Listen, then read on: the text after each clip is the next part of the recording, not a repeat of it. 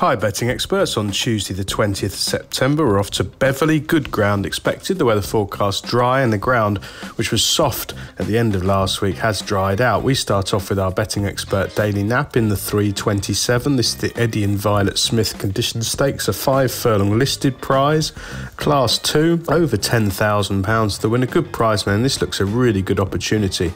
Quite a big drop in class for Aklam Express. Now Nigel Tinkler's 4-year-old is very useful. 3 career wins, 6 times in the frame from 17 starts. He's found life tough, predictably, this summer since returning from Meydan in the spring.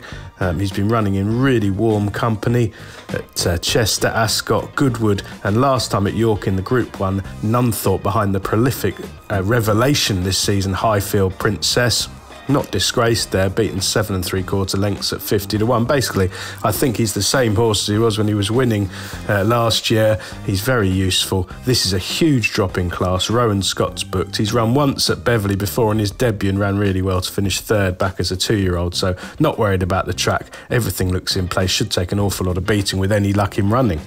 Our betting expert value angle selection runs in the 142. This is the Churchill Tyres Apprenticed Handicap, 1 mile 2, Class 6 for 3-year-olds and upwards, £3,186 to the winner. Berry Edge looks the one for me here. Michael Dodd's going particularly well at the moment. He's had some high-profile winners in the last couple of weeks, and this one is a pretty reliable tool. Got plenty of weight to lump here, 10.3, but has been running himself fit, in my opinion, this summer. Michael Dodds tends to leave them needing it to start with. They then ease a few pounds and strike form, and he ran really well last time out in the small field.